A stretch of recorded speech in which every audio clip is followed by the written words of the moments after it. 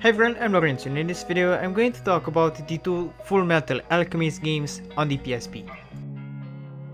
Fullmetal Alchemist Senaka or Takuseshimono is great. The game has a story mode, a free battle mode and ad-hoc multiplayer. In the story mode you have 14 story arcs to complete.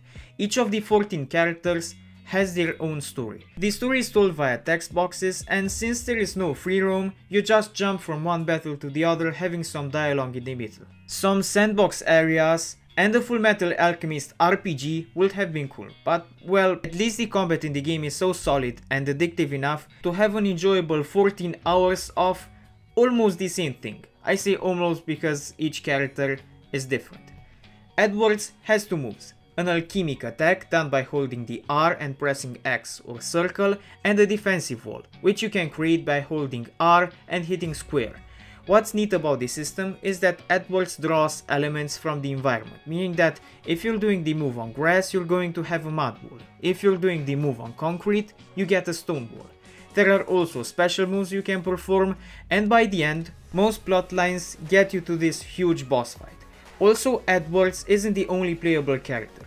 There are other 13 playable characters, each with their own moves. By fighting you can boost the stats of each character in the game, and there are even alternative costumes for the characters. Overall, the game is great gameplay wise, but it could have been better in the content. I mean, look at the competition. Naruto games are text based too, but they also have full voice acting. Also, Naruto Kizuna Drive has big areas to roam. What I mean by that is that Fullmetal Alchemist Senaka or Takuseshimono is great, but with some full voice acting and a little bit of sandbox RPG elements, it could have been a masterpiece. I mean, look at the graphics, pulling this off on a PSP, damn, it looks like a PS2. Still, the game is really good, as it is, even in this form. I'm just saying that it could have been a masterpiece, but anyway, the game is amazing and you should try it. Fullmetal Alchemist Yakusoku no Hie, or To the Promised Day, is great. It's a turn-based strategy game and a pretty good one. The gameplay is how you would expect from a turn-based strategy game, and it's pretty enjoyable.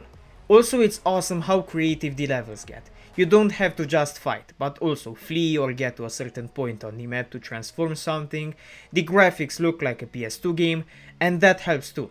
The story is told via text boxes, and finally, there is voice acting, full voice acting. And not only that there is voice acting, but there's also plenty of expressions, frames from the anime, and snippets that tell you the story very well. You can feel how epic the anime is even if you haven't watched it yet. That's mission accomplished on the storytelling department. A bummer in this RPG is the missing free roam. You know how in RPGs you usually get some free roam element where you get random encounters. Well, not in this game. The game takes you around 20 hours to finish, it's epic, but you don't get free roam, you just jump from dialogue to dialogue and then into combat. Still, the game is epic, from the story to the gameplay and music. The battle system is nice and engaging, the formula sounds monotonous on paper but it works out like a charm. Moreover, I prefer this game because it has a nicer presentation and is more varied than the first one. It's a really great game you should play, even if you don't know Japanese. Overall, the two Fullmetal Alchemist games are hidden gems, and you should play them.